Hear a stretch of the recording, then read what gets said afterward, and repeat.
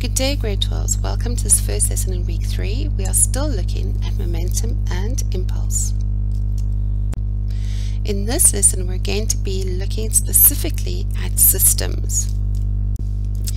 So what do we mean by a system in physics? A system is a physical configuration of particles or objects that we study. Okay, a closed system is also called an isolated system.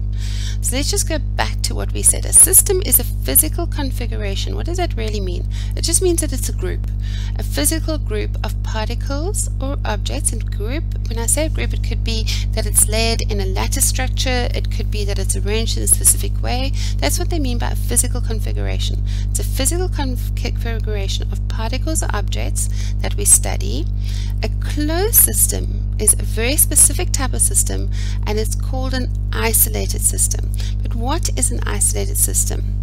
An isolated system is a physical configuration of particles and objects that we study that doesn't exchange any matter that surrounds and is not subject to any force that is external to the system. So just as much as we've learned about ideal gases, which are different from real gases, an isolated system is in an ideal world where we can look at a set of particles or objects and look at how they interact, assuming that there is no interaction with anything else around it. Okay, so an isolated system is one which doesn't exchange any matter that surrounds and is not subject to any forces external to the system. We talk a lot about systems in physics, but this tends to be a tough concept for many students. The idea of a system is simple, but the application of it can be somewhat tricky. Simply put, a system is two or more objects, but this is a bit vague, isn't it? To make it even trickier, what we are really interested in understanding is an isolated system. Now, instead of just any old set of objects, we have the added stipulation that the total amount of energy in the system doesn't change. Another way of looking at it is to say that there is no external net force on the objects in the system, or that the objects in the system are isolated from external forces. An external net force on a system comes from something outside of the system. In other words, it comes from something other than the objects within the system itself. If you need to get a stalled car moving, you probably won't get very far if you sit in the driver's seat and push from the inside. Instead, you get a bunch of people to apply an external force from the outside. In fact, you could get 5 of the strongest men in the world to push from the inside, but in that position, they're part of the system, so the force doesn't do much good there. In order for the force to be external, the force has to be unbalanced, meaning that there is no other force that opposes it with the same magnitude. If you and your friend push on opposite ends of the stalled car, it's going to stay right where it is because the two forces are balanced. They're acting with the same magnitude, but in opposing directions. They're working against each other, so they essentially cancel out, making both of you part of the isolated system. It would be much wiser to have your friend help you push from the same end so that the force is unbalanced, taking you out of the isolated system with the car. The car is a pretty straightforward example of an isolated system because it's easy to see how you wouldn't move it by pushing from the inside or by pushing from opposite sides. But objects in an isolated system aren't always clearly contained like this. For example, a head-on collision between two cars could either be an isolated system or not, depending on the forces involved. If the head-on collision is between two vehicles traveling on a road that provides a large amount of friction, the cars are not part of an isolated system because there is an external force of friction at work here. However, take friction out of the equation and the crashing cars become an isolated system. This is because the forces they exert on each other cancel out as they collide and there are no external forces involved.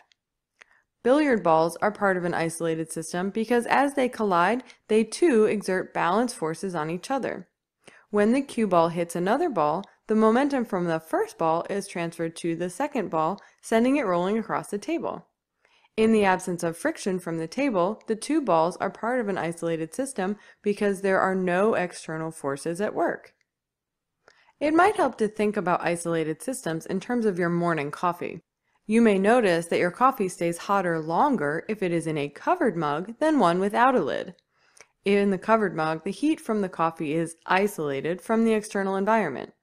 However, the heat, a form of energy, is free to escape into the air in the uncovered mug because the lid barrier doesn't exist.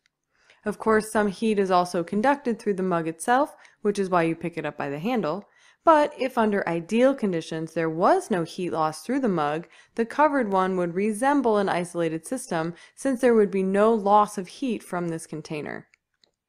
The people in the car, the billiard balls on the table, and the cars in the frictionless collision are all like coffee inside a closed mug. Sometimes the mug is easy to see, like with the stalled car. Other times, though, the mug is invisible, as is the case with the head-on collision and the billiard balls. Like many things in physics, we describe ideal situations such as cars driving on frictionless roads. But here on Earth, the absence of such forces is unrealistic, so there really aren't any perfectly isolated systems. External net forces are almost always present, and like our coffee cup, some heat is lost. The universe is considered the only real isolated system because it acts like a big, humongous stalled car that contains everything inside of it. Try as you might, you can't escape from the universe. All of the energy and heat inside of it simply gets transferred, transformed, and recycled as it moves through different forms and objects. However, we only take up a tiny, tiny fraction of a fraction of the universe, so it's easier to understand how an isolated system could exist on a more local scale, with some minor assumptions, of course. And understanding these small-scale examples helps us understand how the everyday world around us works in a way that is relevant and meaningful to us on Earth. Physics can be a confusing subject because it challenges us to look at the world around us differently. And sometimes the things we see are not always what they appear to be because there are other things going on that we don't see. An isolated system is one of these tricky concepts because this is a system where the total amount of energy doesn't change. We can't necessarily see energy, so we have to use other knowledge to help us understand what's going on. Like hot coffee in a sealed mug, objects in isolated systems are isolated from external forces. So as long as the total energy of the system doesn't change and there are no external forces acting on the objects in the system, we can say that the system is isolated.